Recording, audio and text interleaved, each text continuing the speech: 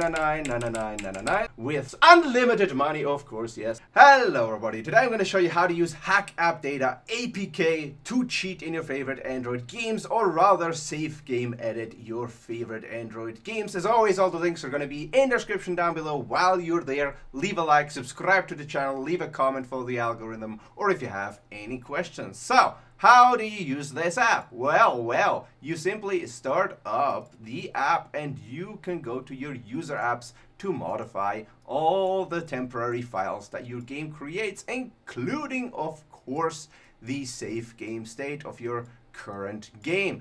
I'm going to modify Crossy Road today, and we're just going to start the game up. You need to start it at least once before you use the app.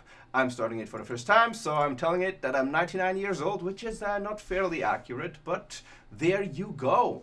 And I'm gonna have to play through the tutorial. Oing, oing, oing. I died! Right, as you can see, we have 6 monies. So we go into Hack App Data and we choose Crossy Road to modify. Here, you can look at all the database files, the temporary cache files, and the temporary data storage of your game. Now, this is going to be the hard part. This is going to take some getting used to, some learning to find any files that are actually useful to modify here.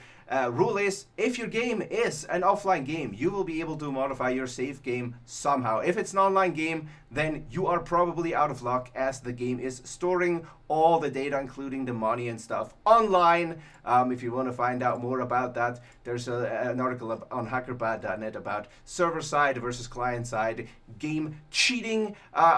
If your game requires the internet, generally speaking, you're better off using HackerBot in order to try and get working cheats. Just simply Google HackerBot or game hacks, go to HackerBot.net, and go to Hack Finder in order to find legitimate cheats from legitimate providers, modded APKs, bots, and other kinds of cheating tools that will work for online games. So with that out of the way, this is not an online game. Look for any file that has any kind of save state or player or preferences or data, and just look at it. Look at it. Make sure it's just check. You have to search. The one who searches also is able to find. If you don't search, you're not going to find. So I already know which file I need to edit. It's the player prefs XML, and that's the kind of file you're looking for: preferences, data, save game, user, and so on.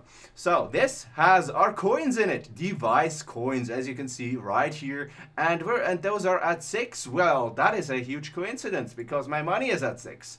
So what you're gonna do is you're going to go into Hack App Data, you're gonna modify the value, so 999, and save.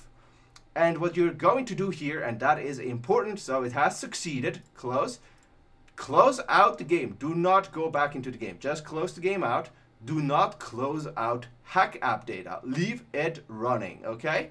So you're going to just restart the game with Hack App Data running in the background.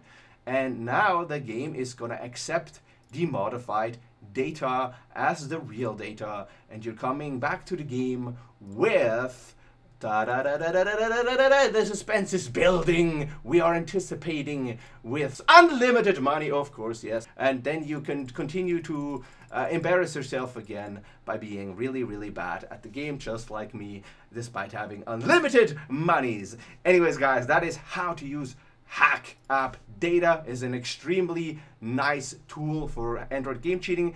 It does essentially the same thing as Cheat Droid. For those of you who are familiar with that particular app, you can find both at cheatware.net. Simply Google Cheatware, go to cheatware.net, you'll find them both there. Hack App Data is here and Cheat Droid is here. Cheat Droid has ads in it and Hack App Data does not. Cheat Droid is slightly easier to use, but the ads make it pretty annoying. So I personally prefer Hack App Data. And if we go to HackerBot.net, if we go to software, we will see that they seem to actually agree with us, as Hack App Data is at number 4 and Cheat Droid is at number 6, because those ads are quite annoying. Again, you can find all the links down in the description. While you're there, please leave a like. please, sir, I need all the likes and a comment for the algorithm, of course, or if you have any questions whatsoever, and subscribe to the channel for more game cheating content on Android, iOS, PC, and so on. I will see you guys next time.